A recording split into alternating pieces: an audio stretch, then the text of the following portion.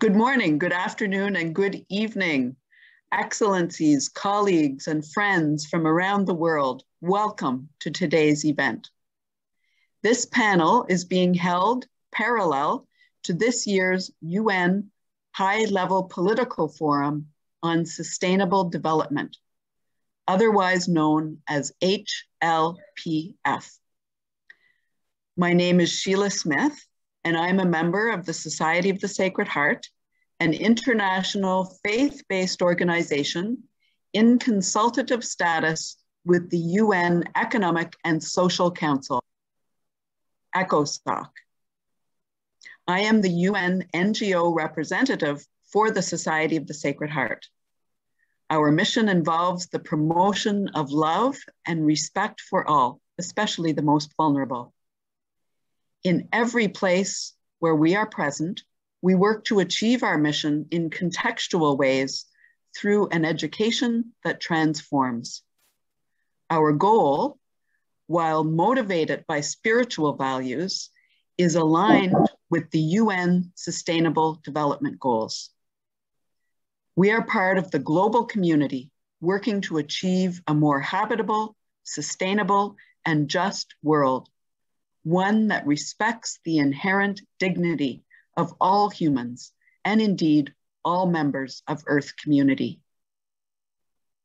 At this year's HLPF, UN states, along with other stakeholders, including those of us representing civil society, will discuss topics related to the recovery from the COVID-19 pandemic and the achievement of the Sustainable Development Goals.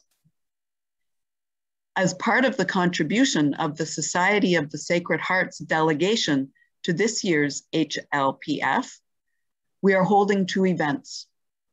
One took place on Monday, and this one today. Thank you again very much for coming. I'm grateful to our co-sponsors, the Permanent Observer Mission of the Sovereign Order of Malta to the UN, represented today by Ambassador Paul Beresford Hill, the Associated Countrywomen of the World, and the Justice Coalition of Religious, JCOR, who are offering technical support and moderating today. Our moderator is Teresa Blumenstein, who is coordinator for the Justice Coalition of Religious, JCOR. Teresa has been supporting the efforts of Catholic congregations of women and men religious to advocate at the United Nations for justice and peace since 2015. She currently coordinates the advocacy collaboration of nearly 200 congregations who are engaged in the Justice Coalition of Religious. Teresa, thank you for moderating today. I now turn it over to you. Thanks very much, Sheila, and thank you to all of you once again for being here with us today. As Sheila said, my name is Teresa Blumenstein, and it is my honor to be your moderator for today's discussion, Dignity at the Heart of the SDGs in a Post-COVID Era. And we'll be spotlighting today in particular perspectives and voices of youth, older persons, refugees, and Indigenous peoples. I thank you for joining us and welcome you once again on behalf of all of our sponsors, including the Permanent Observer Mission of the Sovereign Order of Malta to the United Nations, the Society of the Sacred Heart, the Associated Countrywomen of the World, and my own organization, the Justice Coalition of Religious. We're able to gather today on the margins of the UN HLPF because in 2015, the world's nations came together and committed to a bold and ambitious agenda that we now know as the Sustainable Development Goals, or SDGs. Together, the SDGs represent a vision for a world of universal respect for human rights and human dignity, the rule of law, justice, equality, and non-discrimination, of respect for race, ethnicity, and cultural diversity, and of equal opportunity, permitting for the full realization of human potential. 4 years after the adoption of the SDGs, of course, we know that COVID-19 swept across the globe and exposed inequalities between and within countries. The virus revealed systems in which health outcomes are tied to economic and social well-being. And it created major obstacles to progress toward each of the Sustainable Development Goals. So today we will hear from individuals living in 4 of the countries who will be presenting voluntary national reviews this year at the HLPF: Colombia, Japan, Mexico, and Spain. They will present some of the challenges they have faced in achieving the SDGs promise to leave no one behind and to reach the furthest behind first. Importantly, their message is not without hope, so don't leave early. In addition to shining a light on challenges, they will offer their own good practices and suggestions for a sustainable way forward, focusing specifically on SDG 16, peace, justice, and strong institutions, SDG 2, zero hunger, SDG 1, ending poverty, and SDG 3, good health and well-being. Before we move to each of our panelists offering those good practices, we will open with the remarks from our esteemed Ambassador Beresford Hill of the Permanent Observer Mission of the Sovereign Order of Malta to the United Nations. And originally from Dublin, Ireland, the ambassador is a distinguished international educator who holds degrees from Oxford and Columbia University in New York. He has enjoyed faculty appointments at both of these institutions and is currently also the Director General of the Mountbatten Institute, a business school which specializes in international training and internships. I will now turn the floor over to Ambassador Beresford Hill. You have the floor. Thank you. Thank you very much indeed. Thanks again to the Society of the Sacred Heart and its United Nations office in organizing this important conversation, focusing as it does on dignity, sustainable development, and the perspectives of youth, of older persons, of refugees, and of indigenous peoples. We've just heard in 2015, the UN established the Sustainable Development Goals, recognizing the need for progress in 17 essential sectors, from economic growth to social inclusion, environmental protection. The international community helped to construct a blueprint for a brighter future for all inhabitants of our world.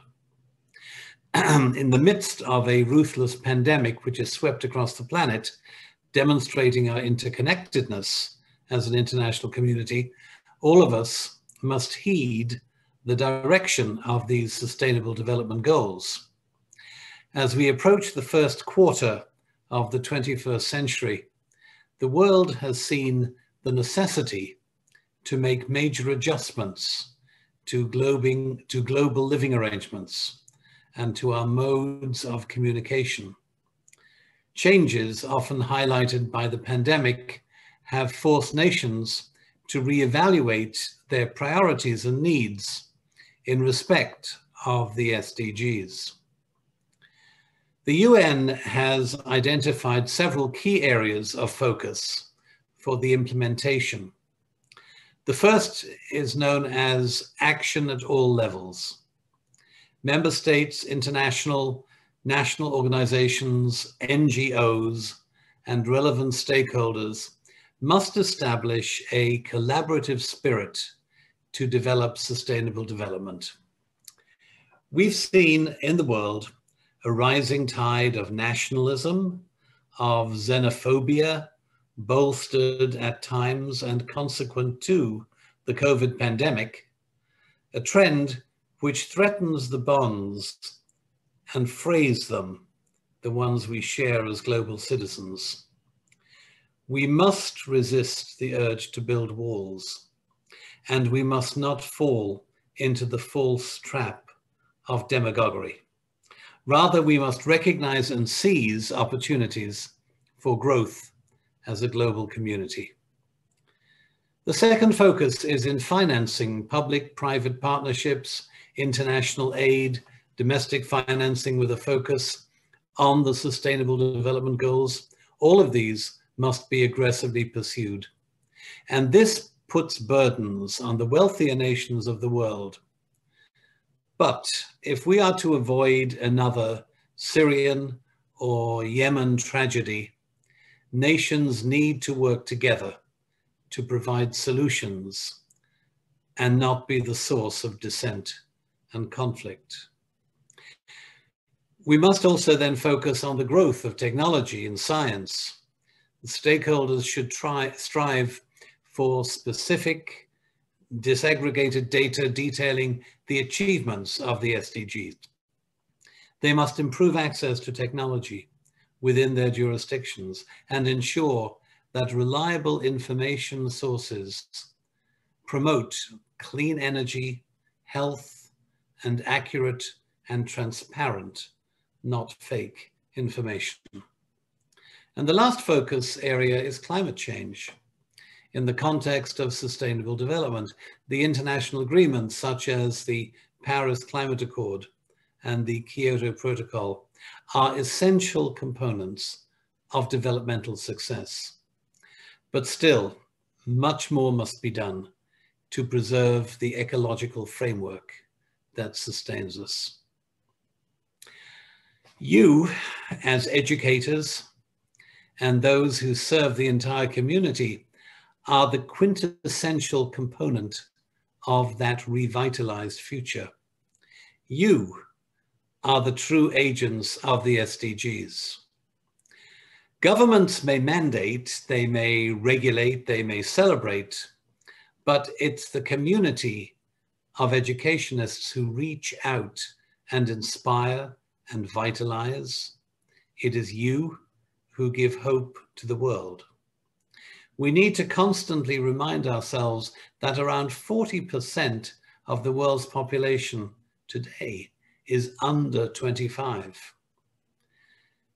And we are here today because we all understand the fundamental axiom that education is the cornerstone of society, that quality in access and quality in delivery must be our only objective.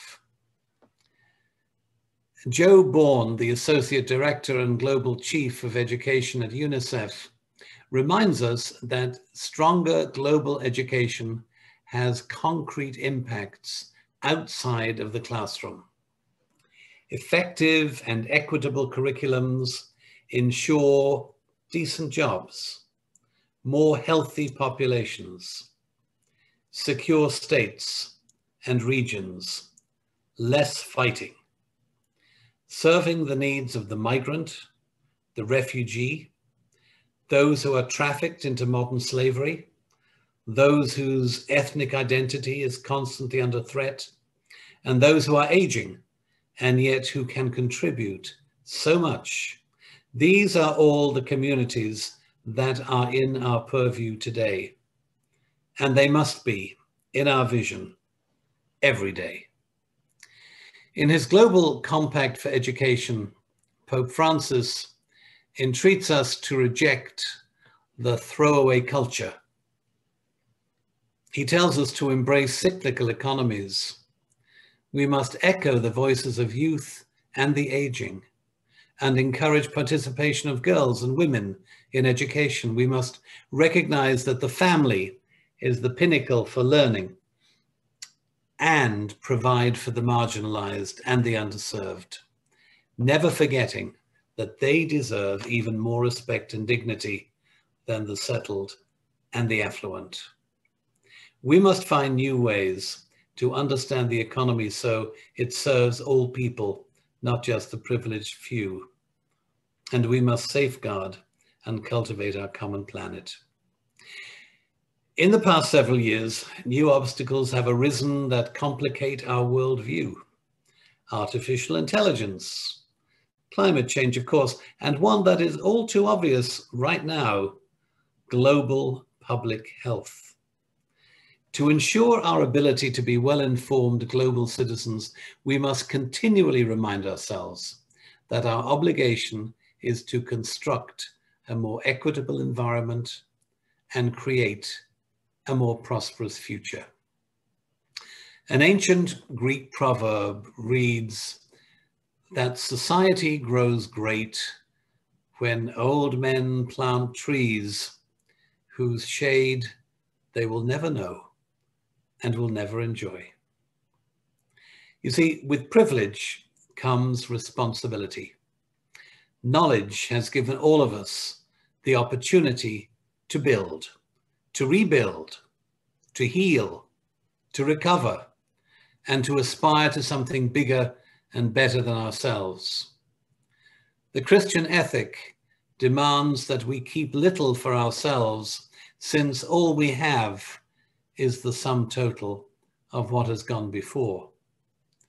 Sustainable development can create a new Eden if we can put aside the things that divide us, including our own selfishness, and educate each other in the necessity of sharing and sacrifice, so that those who come after us might enjoy the shade which they inherited from our toil. Thank you very much. Thanks to you, Ambassador, and I appreciate the plethora of spiritual imagery and earth imagery that is woven throughout your comments, as it's a clear underpinning to your approach and your analysis of all of the challenges that we face. And I also especially appreciate it. I know there are many educators of one kind or another on the call today. And so I appreciate in a special way the call to the community of educators to spread both hope and also to provide concrete tools that will actually make that hope reasonable rather than foolhardy or blind. That we all have a very concrete role to play and a lot to contribute in addition to on a spiritual level, but also on a concrete and material level. Thank you so much for your comments. And it sets us up very well to then transition into our other panelists today who also bring an element of spirituality into the work that they do and how they are delivering and making real the Sustainable Development Goals. And as I begin to introduce our first panelist, I will issue a reminder both to them and myself that we'll ask everyone to speak normally. Don't rush through your speech for the benefit of our wonderful interpreters that we have working with us today, Ana Blázquez-Ubach and Gabriela Scanavino. They will be very appreciative if we not rush, but also I ask you to keep attention to the time that's allotted for you as well. And with that, I'll introduce our first panelist, Norma Acevedo Olea, who is a member of the Mixtecos, an indigenous people in Mexico, in the Oaxaca portion of Mexico. And she is the general coordinator of the collective Indi Tequio. She studied business administration and has diplomas in human rights and gender equality from UNESCO. And she also works for an NGO that supports children's education in different states of her country. She is the coordinator of support programs. And besides these roles, is also part of the Social Economy Network of Producers in Solidarity. She currently lives in Guadalajara. Norma, you have the floor.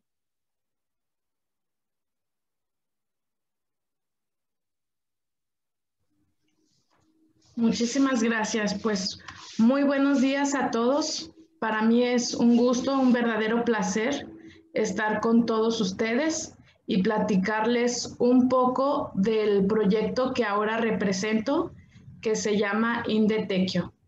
Voy a proseguir a presentar, si me permiten compartir.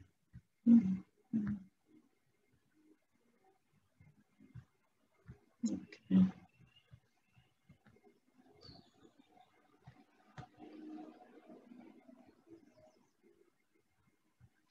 Creo que tengo problemas con la presentación, pero pues bueno, si alguien me pudiera apoyar a ponerla, se los agradecería mucho.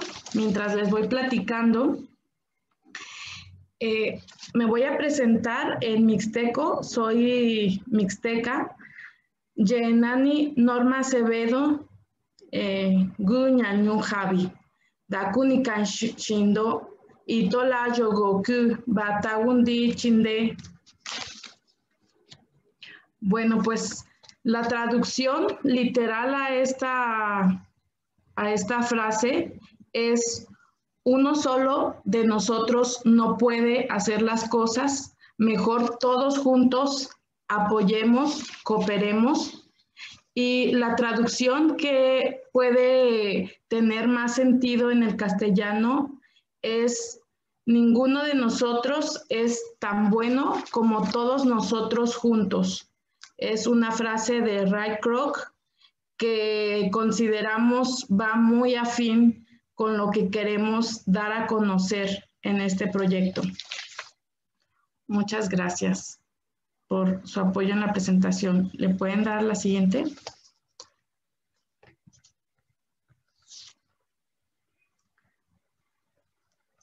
Gracias. Pues soy coordinadora de los esfuerzos de cada uno de los integrantes de este proyecto llamado Indetequio, que en mixteco significa estamos trabajando en comunidad. Es un proyecto en donde los nativos, siguiente por favor,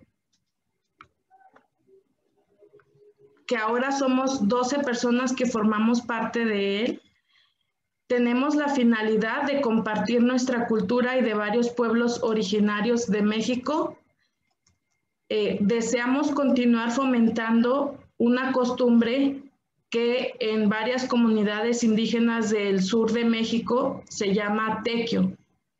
El tequio es una forma de organización colaborativa donde todos trabajamos para lograr un objetivo en común que beneficie a la comunidad.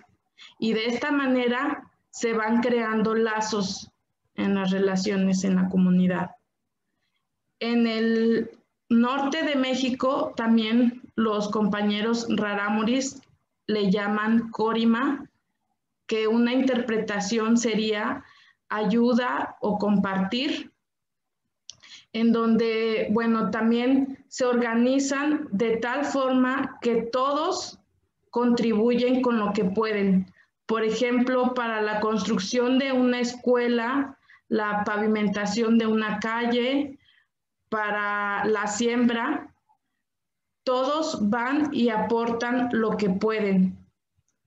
En la construcción de una escuela, por ejemplo, los que tienen recursos monetarios contribuyen para la compra del material de construcción, los que no tienen ponen su mano de obra, o las mujeres normalmente van esos días y preparan la comida para apoyar a que se logre esa construcción y se beneficie a la comunidad.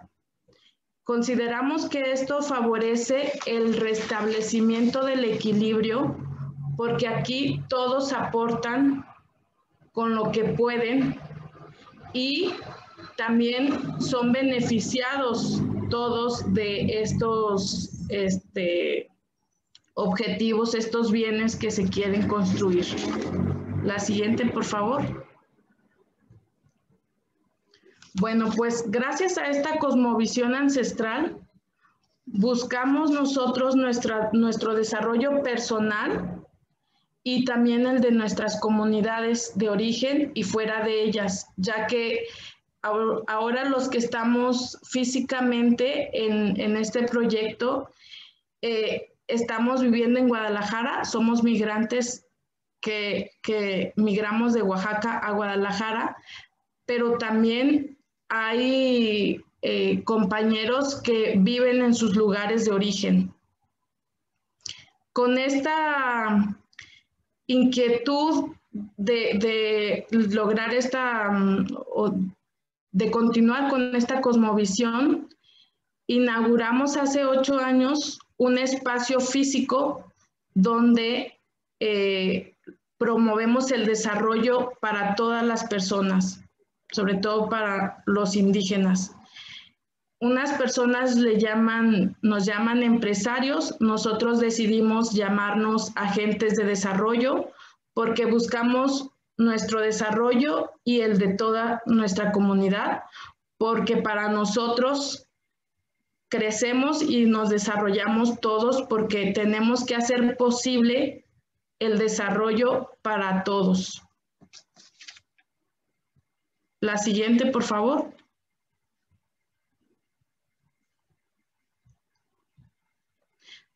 Pues con esta misión, nuestra misión es, somos una comunidad comprometida en la promoción de arte nativo de México y gastronomía oaxaqueña. Buscamos brindar a nuestros comunes, así es como le llamamos a lo que unos les llaman clientes, un espacio multicultural para fomentar la unión desde el conocimiento y aprendizaje de nuestros valores y diversidad. Bueno, la verdad es que es un proyecto muy retador porque buscamos un desarrollo para todos y también, de cierta manera, erradicar muchos problemas sociales como la discriminación, la desigualdad y, bueno, muchos otros que les voy a ir platicando. Siguiente, por favor. Nuestra visión es ser una comunidad posicionada en favorecer el desarrollo de las comunidades y reconocida por promover el encuentro multicultural que fomente la unión y desarrollo de la persona. En este proyecto, como se habrán dado cuenta, ponemos a la persona en el centro de todo el proyecto y esto nos facilita mucho la toma de decisiones y queremos también pues realmente crear un impacto a nivel nacional en México para las comunidades indígenas. Siguiente, por favor.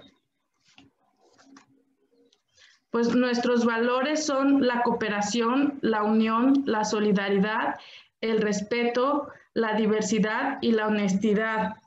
Estos valores son la base de nuestro actuar diario y son los que nos han ayudado a salir de situaciones difíciles que se nos van presentando, porque con un proyecto que busca realmente romper muchos paradigmas en la ciudad sobre las personas que somos indígenas, pues tratamos de poner nuestros valores y a la persona en el centro de nuestras decisiones diarias.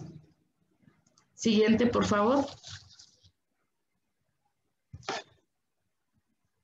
Bueno, promovemos que los artesanos de nuestros pueblos no se vean orillados a abaratar su trabajo o dejar su lugar de origen por necesidad, ya que en muchas ocasiones los artesanos terminan regalando su arte con tal de llevar alimento a sus hogares, como consecuencia del desconocimiento, del regateo también de algunos clientes, y luego como no lo ven como una fuente de ingresos, deciden migrar a las ciudades grandes y tratan de adaptarse a la forma de vida y en muchas ocasiones van perdiendo su identidad porque los va absorbiendo la vida en la ciudad.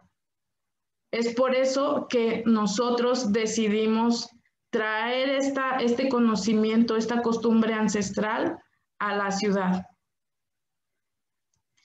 También queremos que continúen los artesanos viendo la creación de su arte como una oportunidad para vivir y así conservar las técnicas. Pues deseamos realmente que se mantengan vivas las técnicas porque sabemos que ellas traen saberes ancestrales y una cosmovisión importante.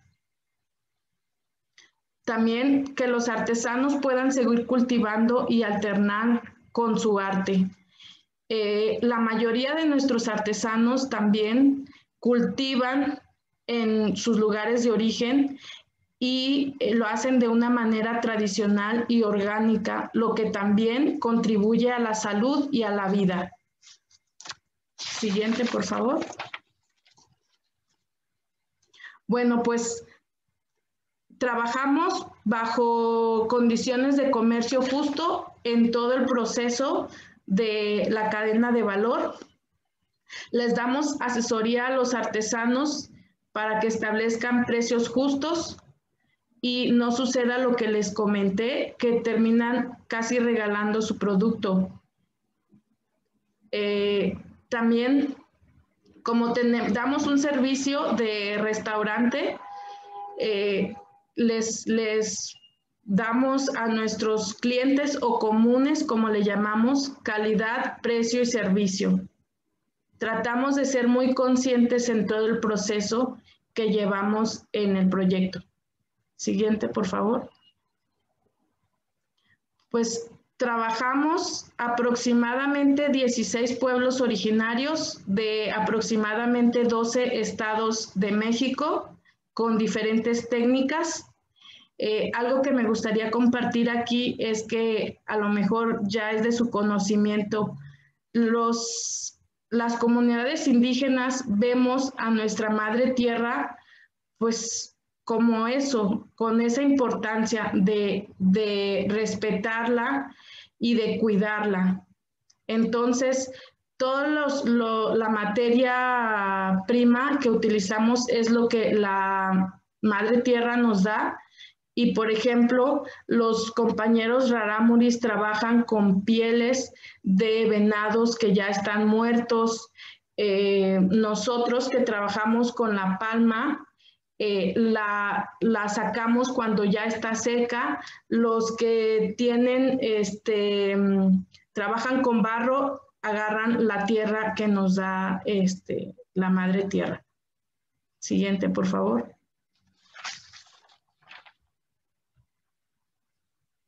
Pues nuestros retos, puse unos que consideré importantes: la discriminación,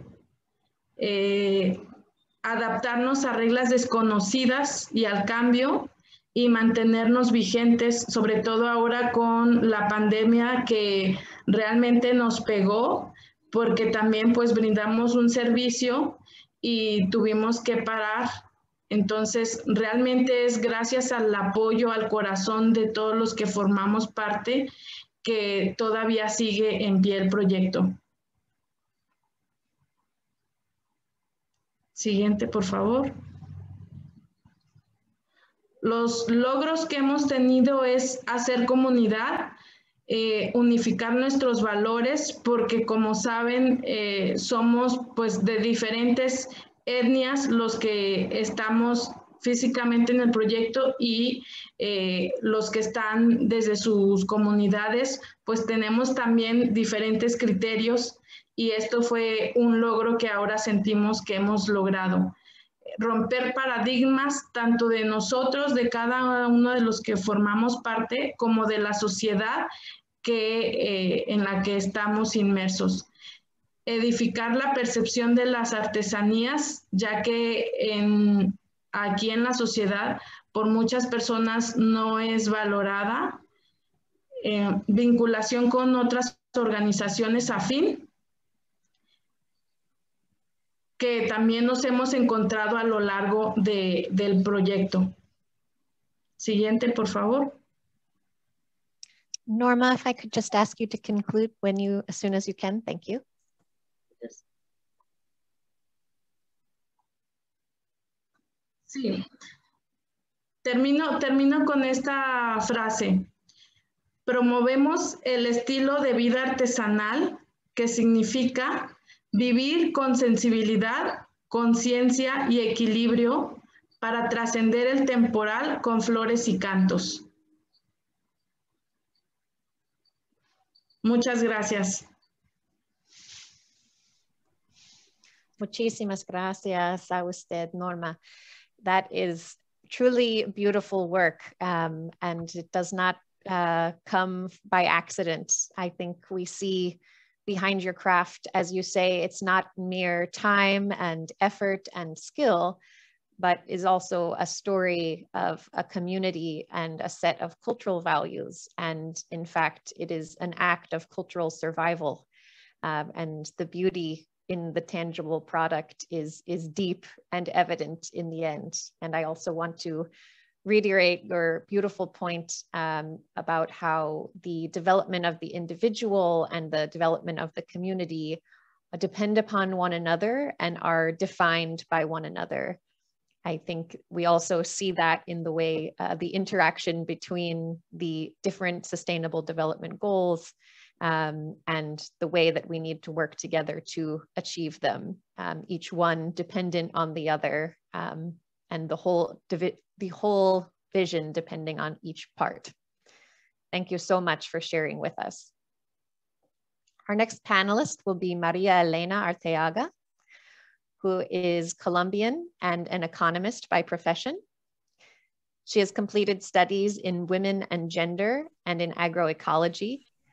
And for more than 40 years, she has worked to develop social programs with the Social Pastoral in Colombia, programs with recyclers and micro-entrepreneurs. She will reflect today on our theme of dignity at the heart of the SDGs from the perspective of women and the contribution that they make to constructing supportive communities to help overcome hunger in times of pandemic. Maria Elena, you have the floor. Muchas gracias. Para mí estoy muy agradecida de su invitación y de poder compartir unas pequeñas reflexiones o reflexiones que hacemos desde el colectivo Artesanas de la Vida. Artesanas es un grupo al cual se unen muchos otros grupos y con el cual construimos nuestros días, nuestros proyectos, nuestras esperanzas, nuestros sueños. Estamos acompañadas con las religiosas del Sagrado Corazón de Jesús en Colombia, en el sur de Colombia, en los límites con Ecuador. Y bueno, muchas gracias a todas estas mujeres que nos comparten su vida. Son unas reflexiones que quiero que compartamos y prácticamente es como rescatar la contribución de la mujer a la construcción de comunidades solidarias que superan el hambre, concretamente el hambre en tiempos de pandemia y claro, el gran paro nacional que aún continúa en Colombia. La siguiente, por favor.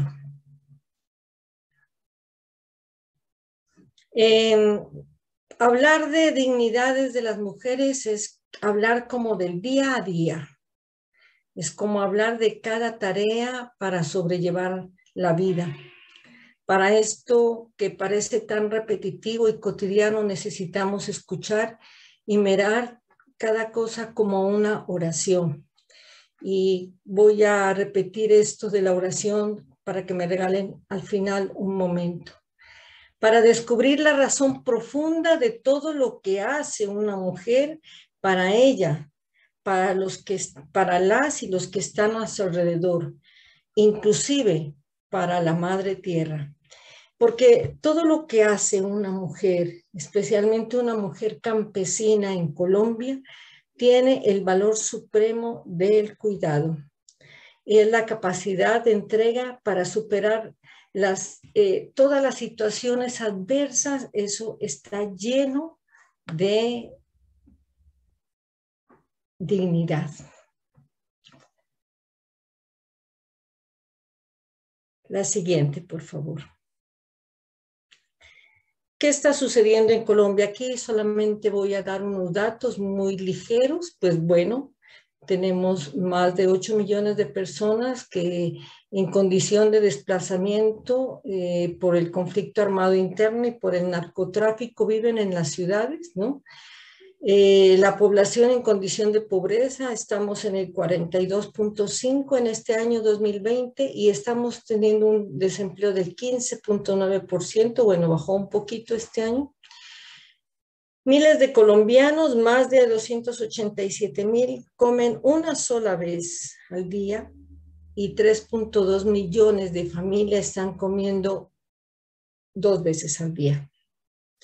Pues bueno, en el contexto del paro nacional, ha habido un maltrato por la fuerza pública, 83 asesinatos, que eso es impresionante, más de 1.677 personas heridas, más de 80 les han dañado los ojos, bueno, 267 personas defensores de derechos humanos han sido agredidos.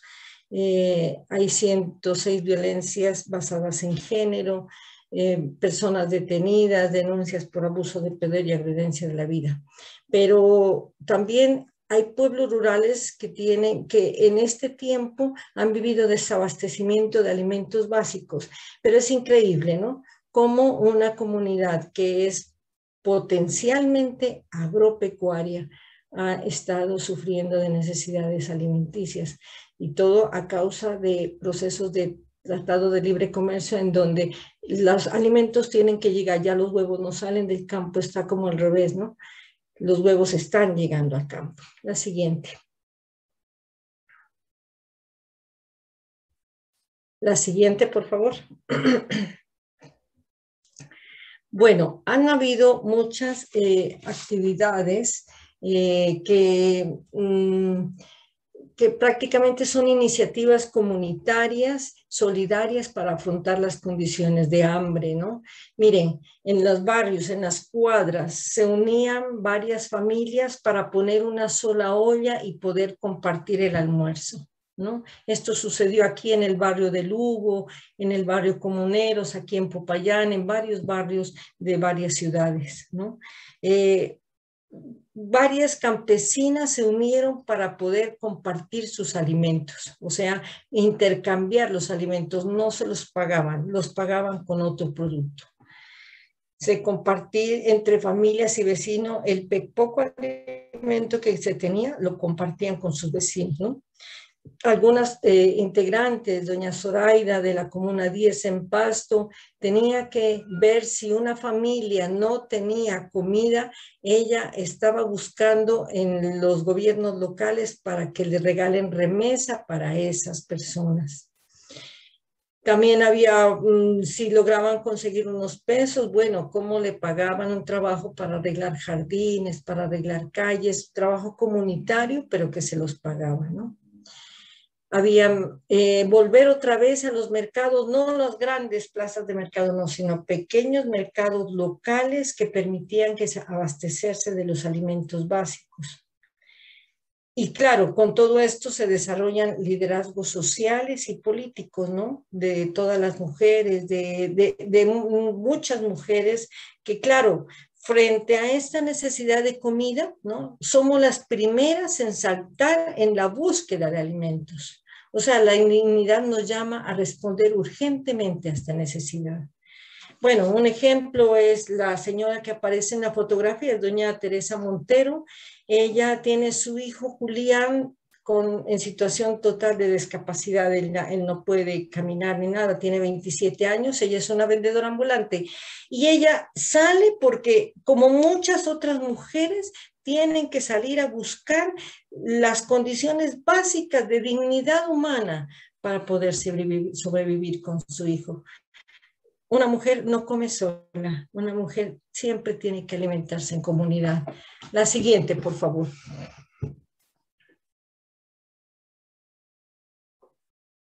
Un hecho de realidad.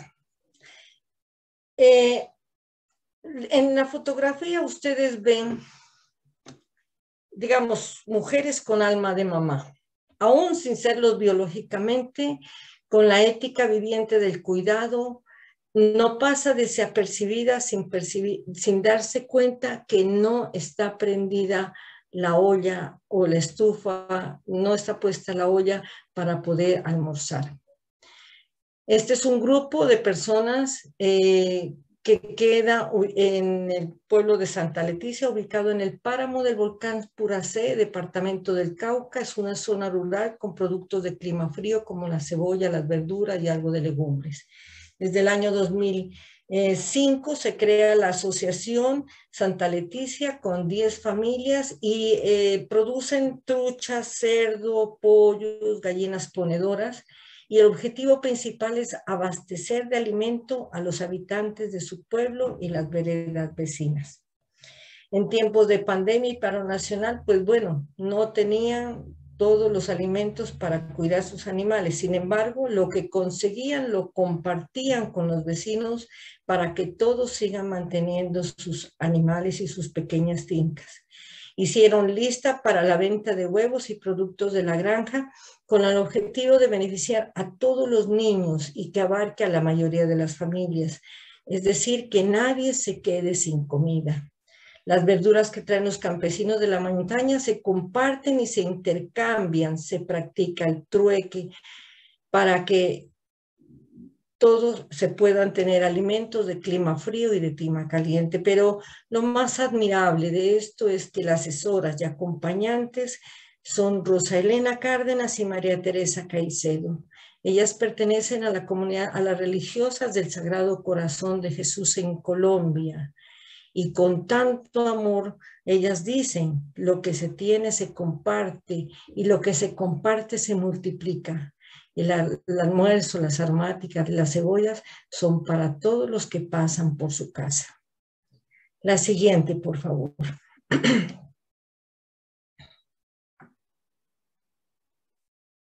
La siguiente, por favor.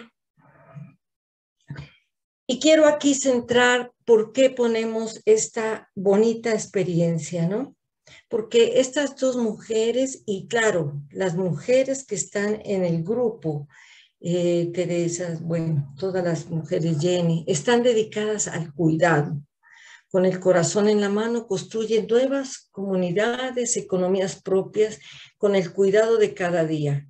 El cuidado de estas familias para que siempre tengan alimento. El cuidado del medio ambiente, el cuidado para que se mantenga la organización, eso hay que hacer un trabajo de cada día. El cuidado de cultivar la solidaridad, el cuidado para practicar el respeto, así seamos diferentes, el cuidado desde el corazón, es la filosofía de su vida. Porque quiero resaltar aquí una frase de Leonardo Bock que me parece llega con mucho más sentido a esto del cuidado, porque el cuidado, dice él, es la dimensión más profunda y esencial del ser humano. Es una relación amorosa, es una dimensión de la afectividad. Pero esto, en relación con el medio ambiente, es fundamental y definitivo, porque dense cuenta que lo que cuidamos dura más, lo que cuidamos subsiste.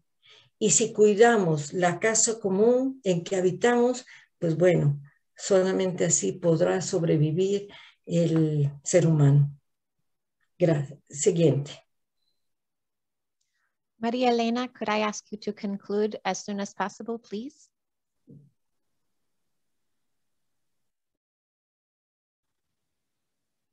Gracias. Quiero solamente que visibilizar el aporte de la mujer. Mire, el aporte es determinante para el trabajo, para la comunidad y todo esto, sin embargo, es invisibilizado y adicionalmente, en el peor de los casos, matan a las mujeres. El 41% del gasto de los hogares es trabajo doméstico y cuidado no remunerado, ¿no? Y el 55% en relación con la producción nacional es aporte de este trabajo, hecho en el 76% de las mujeres. De manera perpleja, 258 feminicidios en mayo de este año y 14 niños y niñas han quedado huérfanos. La siguiente, por favor. La siguiente, por favor. Quiero dejar solamente tres retos, ¿no? Los retos es volver a la pedagogía del cuidado, volver a la dignidad y los derechos humanos de la mujer, volver al trabajo y respeto de los campesinos y volver otra vez a derechos humanos para todos los ciudadanos. Es una necesidad imperiosa de la sobrevivencia humana.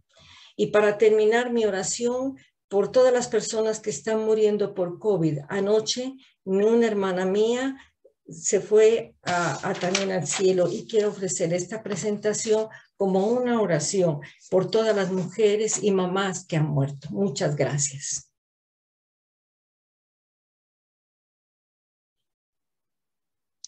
Gracias, Maria Elena, and our condolences for the loss of your friend and many who faced similar challenges and also passed away during the time of this crisis. And you've given us a very clear picture of the true resourcefulness and bottomless strength of women who have chosen to foster and prioritize this pedagogy, this value of care that is complex and binds us to all living creatures, though it involves a great deal of hard work.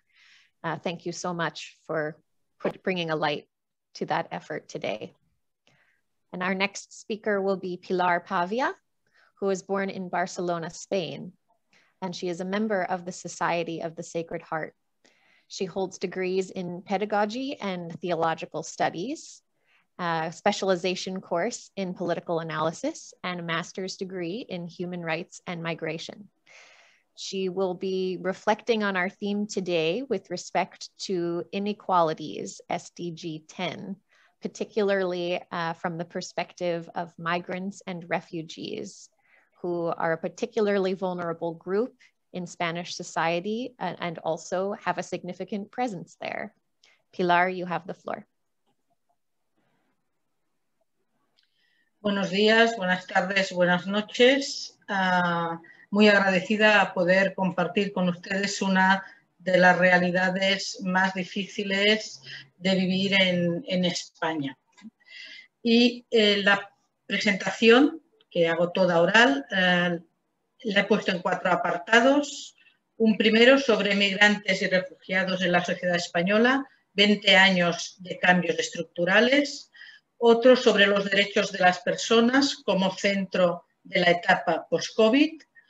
Una tercera sobre barreras que se ponen aquí al ejercicio de los plenos derechos por parte de los migrantes y solicitantes de asilo. Y una cuarta, exponer una buena práctica, una experiencia alternativa de hospitalidad. En cuanto al primer punto, migrantes y refugiados en la sociedad española, 20 años de cambios estructurales y acelerados. Los datos que voy a dar muy brevemente muestran el rápido aumento de la población migrante en la sociedad española desde inicios del siglo XXI. Un número importante de los colectivos migrantes sufren graves problemas de pobreza y desigualdad que dificultan el avance de toda la sociedad española hacia la consecución de los objetivos de desarrollo sostenible, especialmente el objetivo 1 y el objetivo 10. España ha pasado de ser un país de emigrantes a un país de inmigrantes. Datos en base a 1 de enero de 2020 de la fuente Servicios Jesuitas Migrantes, tenemos de un total de unos 47 millones de personas en la población española. De estos 47 millones, 7 millones son personas extranjeras en situación administrativa regular o legal, lo que supone prácticamente el 15% de la población española. Este porcentaje era tan solo del 2% en 1990 y del 5% en el año 2000. De esta población extranjera hay un 11% que tienen permiso de residencia, o sea, no tienen nacionalidad española. Habría como un 4% con nacionalidad española. Los 5 primeros países en procedencia de migrantes son, en este mismo orden, Marruecos, Rumanía, Colombia, Ecuador y Venezuela. Y también un apartado breve para los llamados migrantes irregulares. Los empadronamientos permiten un cálculo más o menos aproximado de que en España existen alrededor entre 390.000 y 470.000 personas en situación irregular, lo que supone un gran freno al ejercicio de los derechos. De estos migrantes, el 55% son mujeres y en su mayoría de procedencia latinoamericana y dedicadas fundamentalmente a la atención doméstica y al cuidado de personas mayores. Los hombres de este colectivo son significativamente más jóvenes que las mujeres. Y en otro dato de otra procedencia, en 2019 en España se contabilizaron 43.000 entradas por la frontera sur procedentes mayoritariamente del continente africano, pero también asiático, y de estos migrantes un 50% vienen de Marruecos. Otro tema a notar es el gran crecimiento también que ha habido en los últimos años de los solicitantes de asilo. También según datos de servicios jesuitas migrantes, en España en 2014 se presentaron 5.947 solicitudes de asilo. Solo 5 años después, en 2019, fueron 118.264 solicitudes, un gran salto. Los 5 primeros países en este orden en solicitar asilo en España son Venezuela, Colombia, Honduras, Nicaragua y El Salvador. El segundo apartado que voy a hablar es sobre los derechos de las personas como centro de la etapa post-COVID. El informe que el Gobierno español va a presentar la próxima semana en este foro manifiesta la intención de dar respuesta a la crisis de la COVID desde las consecuencias humanitarias, sociales, económicas y sanitarias que están sufriendo los grupos más vulnerables y excluidos. Del informe del Gobierno español me gustaría destacar 2 apartados centrados en los objetivos 1 y 10.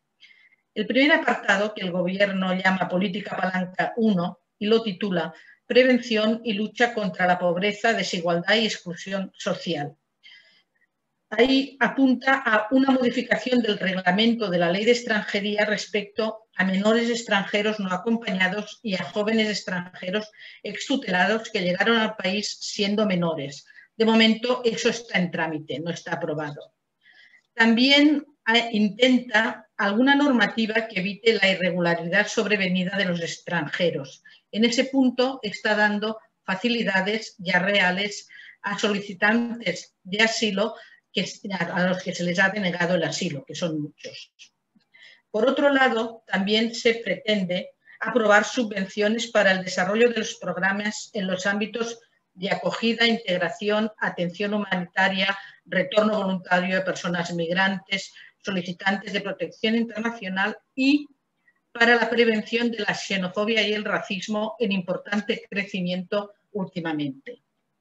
Por otro lado, también plantea el Gobierno estrategias para el desarrollo sostenible, lo que llama el reto de país 1, y lo titula Acabar con la pobreza y la desigualdad.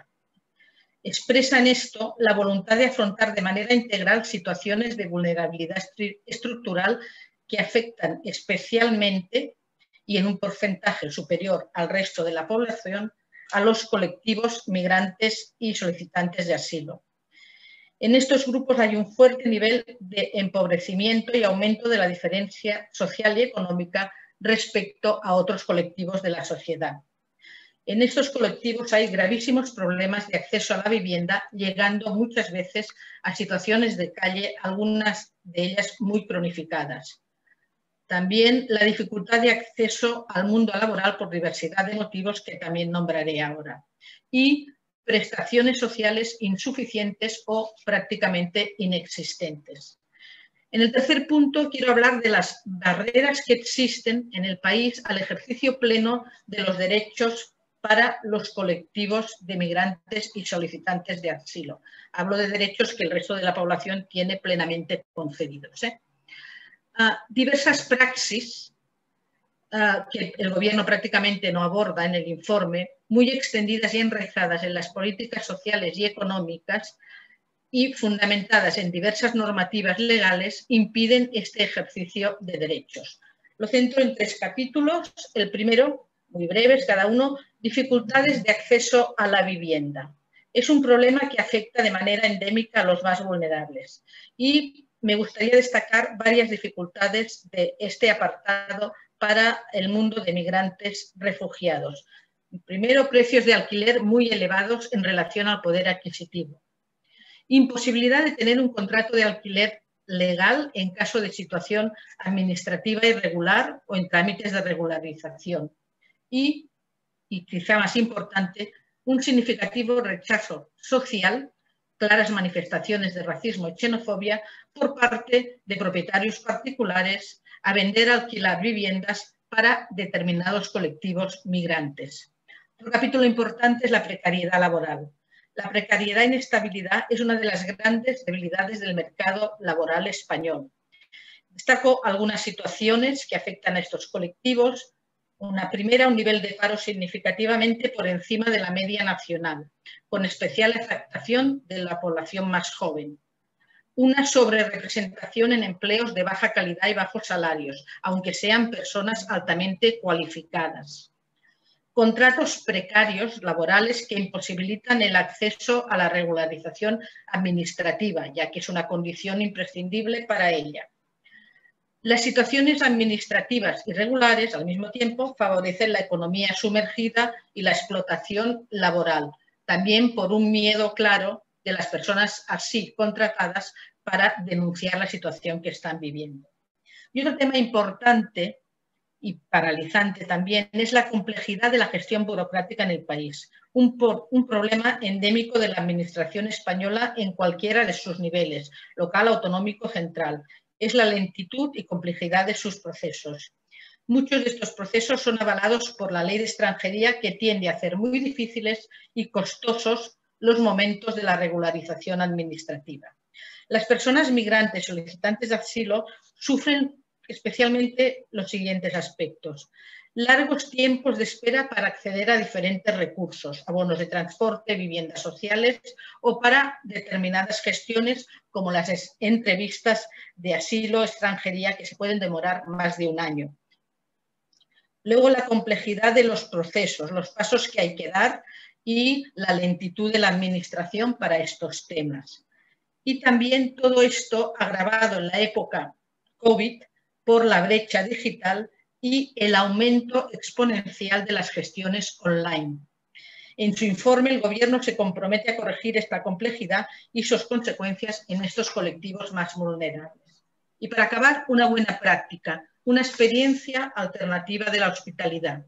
Desde servicios jesuitas migrantes se han ido poniendo en marcha. Pilar, could I ask you to conclude as soon as possible? Sorry, thank you. A partir de 2015, ya, en diferentes lugares del territorio español, iniciativas de acogida que favorecen la integración e incorporación a la sociedad de migrantes refugiados en situación de vulnerabilidad. Definimos lo fundamental, que durante el año 2019 se han acogido unas 500 personas en esta iniciativa, ¿no? Tiene mucho de acompañamiento, de cubrir vivienda, de inserción sociolaboral. Realmente la acabo aquí ya para no alargarme y dejar tiempo. Es una iniciativa que pone en el centro a la persona, su dignidad y sus plenos derechos. Gracias a todos.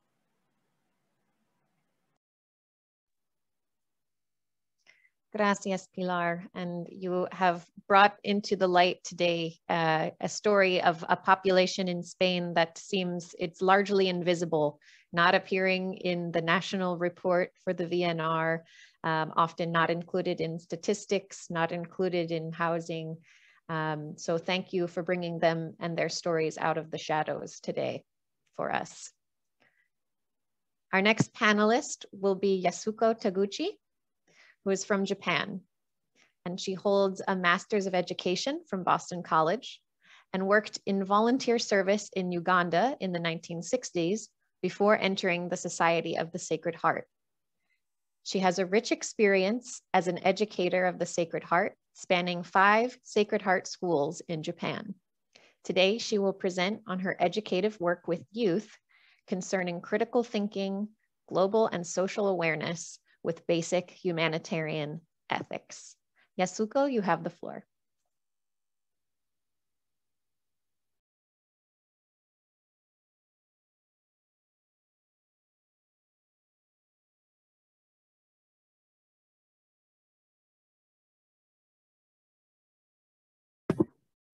Unmute yourself, Yasuko. I'm very sorry. Excellencies, colleagues, and friends, greetings from Hokkaido, Japan. Slide, please. Slide 2. As an educator in a Catholic school in Japan, next please, I represent a small percentage of the Japanese educators, since only about 1% of the population are Christian. Next please. Along with other Sacred Heart educators, I have been trying to educate students about the realities and truths of global life in the 21st century. Sacred Heart educators aim for transformative education and are concerned with critical thinking, global and social awareness with basic humanitarian ethics, all of which seem to be far down on the list of important topics that students are expected to learn in the current Japanese educational system. Next, please. SDGs pledging no one will be left behind resonate with the message of Jesus Christ, who said, I will never leave you nor forsake you.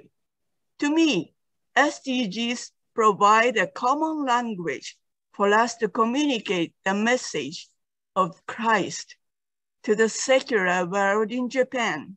Next, please. The Japanese government has taken seriously the 2030 agenda and the 17 SDGs. Because of this, Japan faces fundamental educational reforms. Next, please. The SDGs project fosters teachers and educators to maximize learning about sustainable society and moving forward towards global citizenship. And this year's voluntary national review reflects some of the above, but the attention is only towards Japanese people. If Japan is truly to reinvent itself as a 21st century global leader, not only economically, but also socially and culturally, mutual respect and compassion for our fellow human beings must be at the core of our national education system. Next, please. I would like to highlight two undeserved groups in Japan: people on the move and the indigenous people, covering SDGs Goal 10, especially regarding targets 2, 3, and 10. Japan's voluntary national review does not adequately address SDGs 10, reduced inequalities. This is evidenced by no mention of foreign workers, no indigenous people. Next, please. I'm not going to read all these, but target 2, 3, 7 are very important to me. Next, please. People on the move. At the Global Compact on Migration Conference in Morocco, where the compact was adopted by the UN, Japan addressed those gathered with these words: Japan welcomes that the United Nations has tackled migration issues and committed to work through adoption of the Global Compact on Migration as the first international framework of its kind. We believe the compact demonstrates our will to foster the solidarity of the international community, which is essential to promote safe, orderly, and regular migration. The address continues with the following recognition by the Japanese government of the work ahead for Japan. We have to work on various issues, such as addressing the root causes of forced displacement, saving the lives of migrants, and managing our national borders. In doing so, Japan will provide, together with emergency assistance, mid to long-term cooperation as we cherish the concept of human security and wish to enhance humanitarian development and peace nexus. Next, please. Japan recognizes its need for laws. Oh, sorry. I don't know what happened, but part of it is not, this is not incomplete. But anyway, I will add it. You know, you can see the students and people, citizens, marching to protest against the, I'm sorry, this is, you can see the small words, human rights of the people on the move, protesting against the immigration bill reform. That will be stricter for foreigners and refugees. It was dropped this year, but it will come up again. So we really have to be very careful about it. Right. Japan recognizes its needs for laws that account for various instances in which the foreigner on Japanese soil must be granted the same basic human rights as Japanese citizens. However, we have a long way to go. While the country is quite generous in providing financial and medical aid to other countries, Japan is particularly guarded when welcoming foreign workers and citizens of less fortunate nations, refugees in particular. Such people have little to no guarantee of protection should they encounter serious trouble in the country. Japan's Ministry of Justice and the Immigration Bureau have been detaining refugees and other foreigners who cannot return to their home countries for long periods of time. We support that the immigration system itself in Japan is being rigorously examined as drastic improvements are needed. We also recommend that the Japanese government tackle programs concerning foreigners who work as technical intern trainees and students, and those who come to Japan to apply as refugees.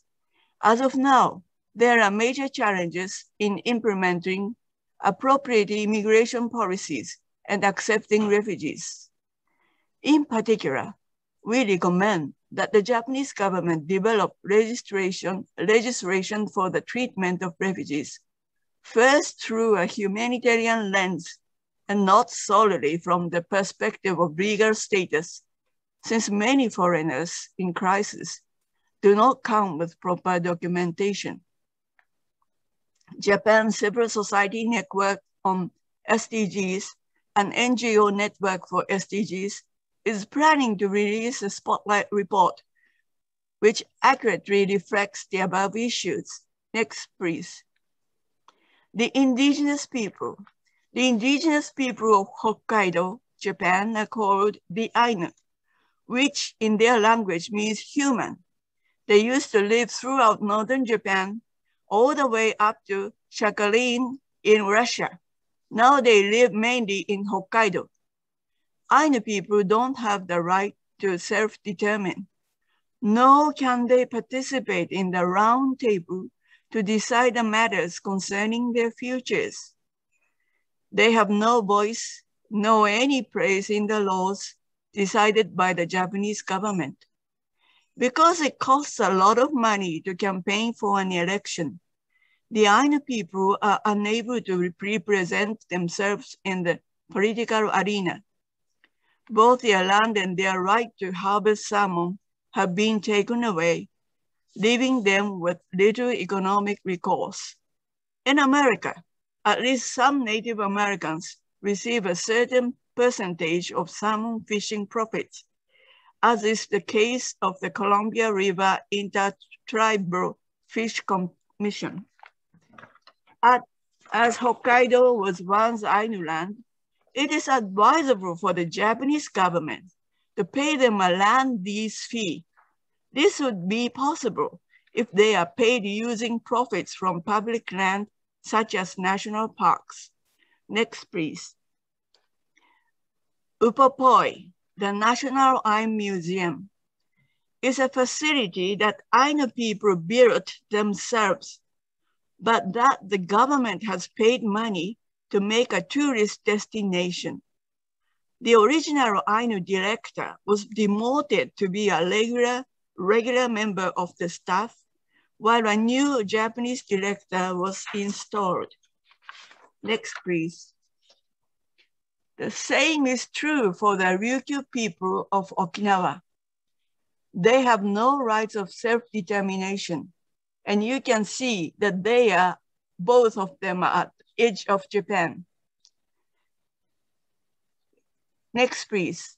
Currently, they have a government who opposes the Henoko, next please, military base. However, the Japanese government ignores them. Democracy demands that the majority opinion decides policy. Next, please. However, court separation of powers is non-existent in this case. Human rights issues and the result of the Okinawa election are not respected by the Japanese government. There is no place to reflect the voices of the native people of Okinawa. Next, please. In conclusion, we are grateful that the Japanese government supports the 2030 agenda and the global compacts on migration and on refugees. We are also thankful that our government sees the value in working multilaterally with the international community on issues of migration. We applaud our government for taking a first, but long overdue step to recognize the indigenous peoples of Japan. Next, please. As educators of today's youth, we are willing to collaborate with the government on issues that relate to refugees and indigenous peoples. Therefore, we recommend concretely that, next please, that Japan continue to collaborate with educational institutions and the UN Refugee Agency in turning the Global Compact on Refugees into action. Specifically, Japan could move from being inspired by other countries and funding their projects to taking action ourselves. One best practice that Japan could adopt is the student sponsorship program in Canada, which is one constructive way to build sustainable solutions for refugees through youth-led peer-to-peer education support. This initiative has many educational opportunities for youth who are refugees and for changing attitudes about refugees among the Japanese population. Next, please. That the Japanese government and other stakeholders in Japan enact the recommendations found in reports such as the observations on the state of indigenous human rights in Japan, prepared by the Global Indigenous Organization, Cultural Survival for the 28th sessions of the United Nations Human Rights Council Universal Periodic Review, March 2017. So thank you for your kind attention. I'm very grateful. Thank you. Thank you very much, Yasuko. And from the insights you've presented there, I know you bring a great deal of human rights analysis into your work as an educator, which is actually a component of the Universal Declaration of Human Rights, is that instruction for our young people should not only be provided as a human right, but that it should include orientation as lifelong promoters of peace, justice, and mutual well-being for all people. So thank you for bringing all that insight into the work that you do. Thank you very much. And our final speaker today is Ms. Magdi de Kock, who is based in South Africa and holds the office of World President of the Associated Country Women of the World. She's held a series of local and national leadership roles in South Africa and is a trained teacher who has worked as a school principal, motivational speaker, and has spoken at events around the world. She works to elevate and amplify the voices of rural women globally. Today, Magdi will outline for us the need for governments to understand and prioritize a human rights-based approach to global rebuilding in light of COVID-19. Magdi, you have the floor. Good morning to you from a wintry South Africa.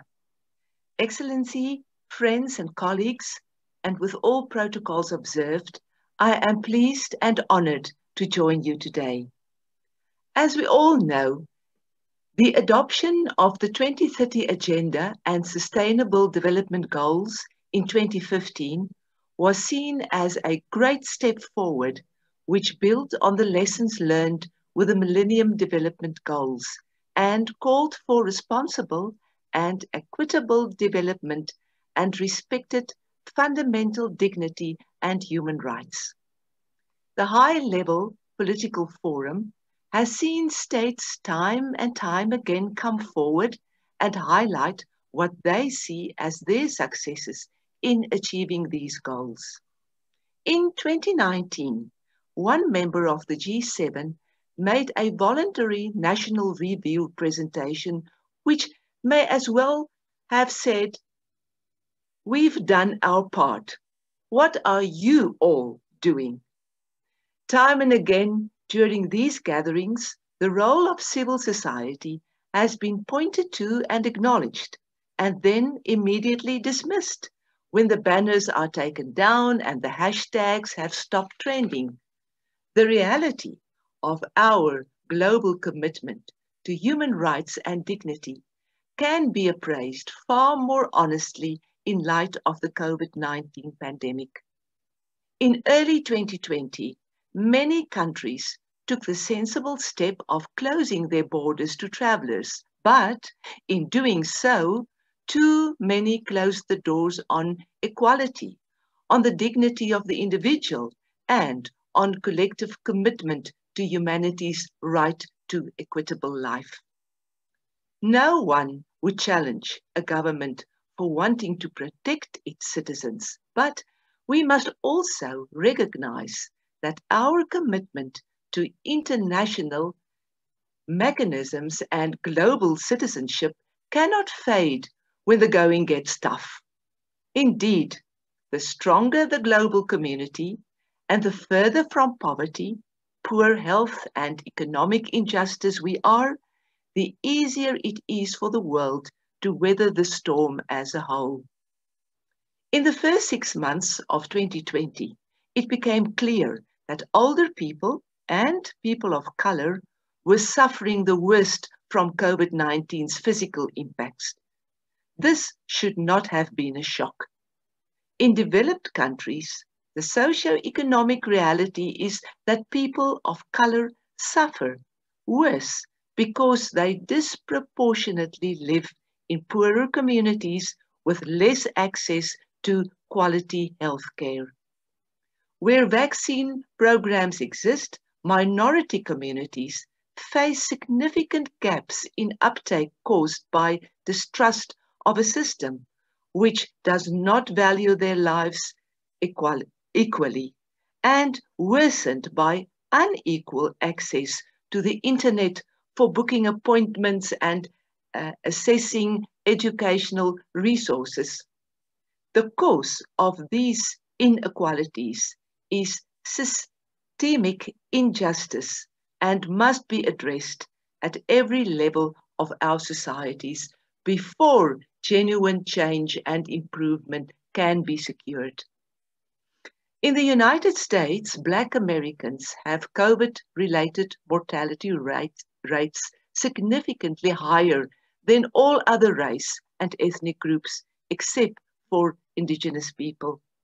According to statistics published in March 2021 by APM Research Labs, for every 100,000 Americans of a respective group, 256 Indigenous people and 179 Black people, 176 Pacific Islanders, and 147 Latinx have died from the coronavirus, compared to just 150 white people and 96 Asian people. These figures are from the USA, but similar shaped statistics exist for most developed nations. Of course, it is hard to calculate the vaccination trends for the developing world, as so many countries and communities are yet to see a realistic program implemented. The COVAX initiative will, in time, ensure that every country has access to vaccines, but I'm afraid it is too little, too late. The death toll, the impact on mental health, and devastating economic losses will be too much for smaller developing nations to recover from in a meaningful way, and certainly outside of the timeline set by the 2030 agenda. In developed nations, there is much talk of the impact COVID-19 has had on mental health. It is right that this is discussed. The USA and UK are both in the middle of a mental health crisis which itself has seen thousands of deaths. Women continue to suffer from the so-called shadow pandemic of domestic violence, perhaps better termed as a parallel pandemic. The terrifying rise in violence against women and children will take a generation to recede to pre-pandemic levels unless there is a genuine commitment to addressing the root causes of gender inequality. Women in communities that struggled financially before COVID and which had faced the worst impacts of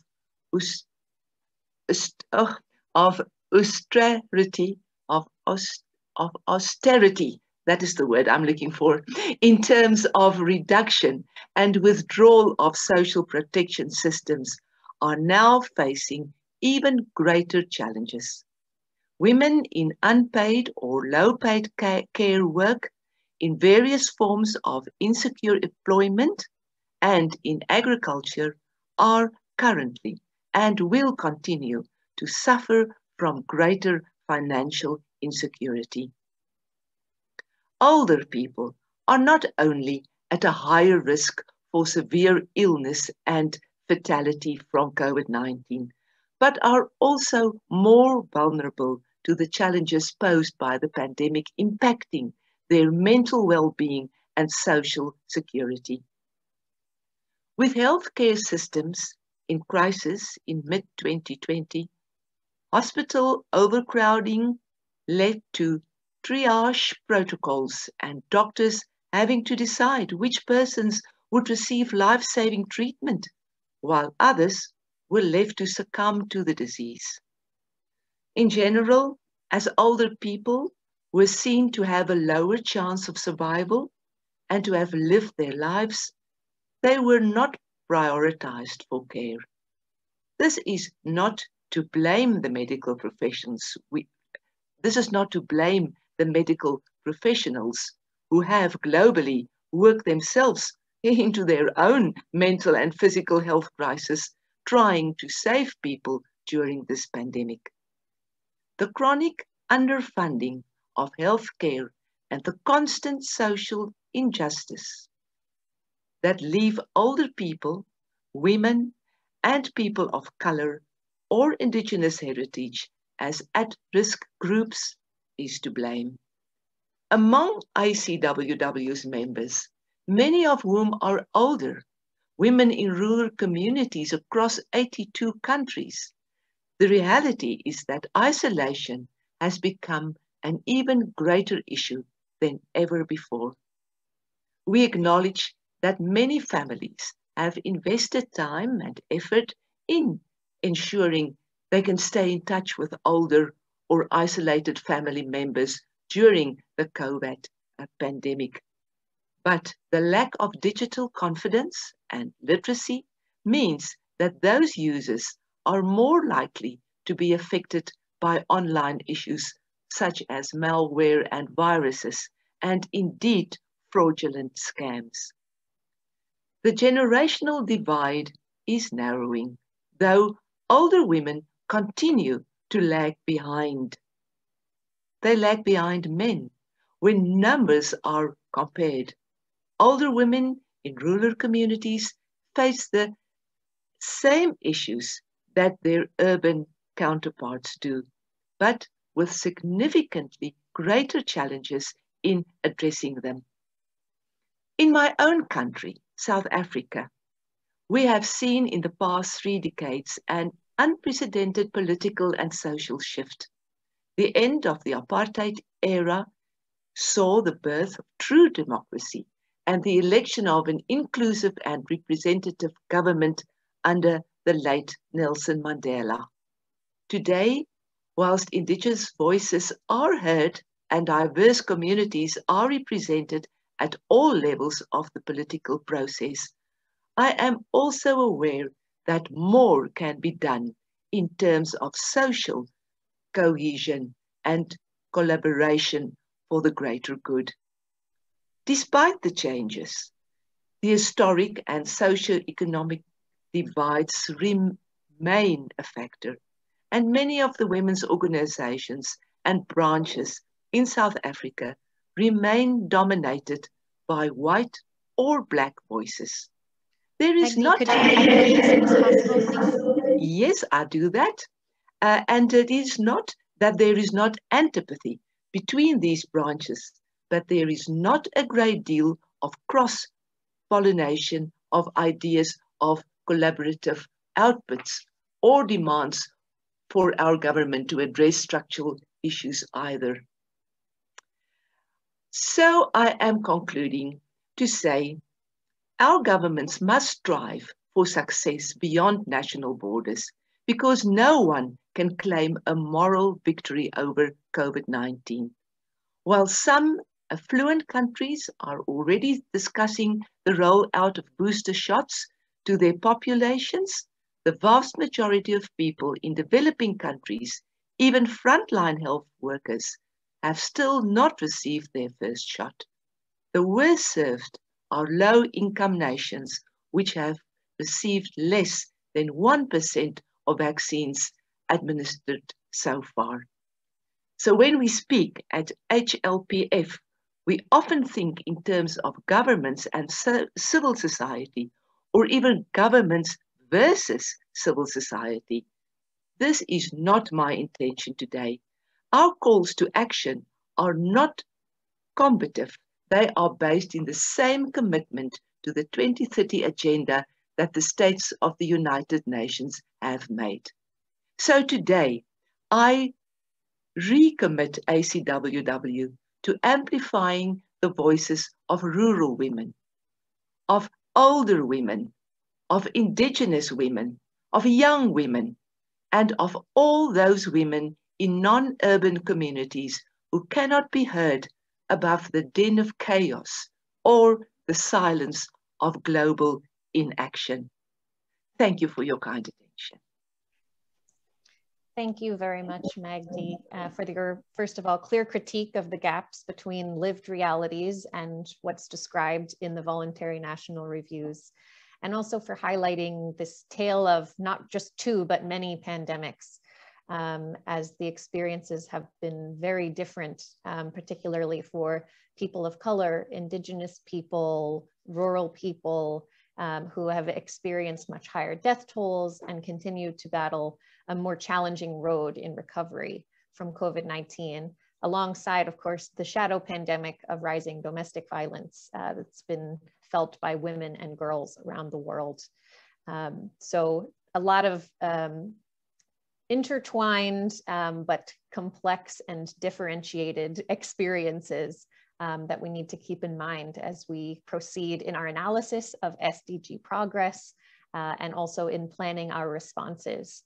And I'll take as our final word today just the theme you lift up at the end, which is that with all of these different realities and these different experiences of the pandemic and of all the challenges that existed before it, we need to take a unified approach, both as peoples who represent many different communities, but also as people who have priorities in different areas of the 2030 agenda, unity is a central call for all of us in bringing our many works together and our many takes, many perspectives together to have a unified response, which, as the 2030 agenda recognizes, none of the goals are achieved unless all of them are achieved. And none of them are achieved unless they are achieved for every person. So with that, I will note we do not, unfortunately, have time for interaction, questions, and answers. But if anyone does have a question they would like to submit, I ask you to please type it into the chat box, and we will be sure to come back to you with a question. We have your contact information from the registration form, so we will reach out to you with a response following today's session. And Sheila, is there any final word you want to add? No, Teresa, thank you very much. I'd just like to thank everyone for attending and the panelists for your very motivating words for our way forward together.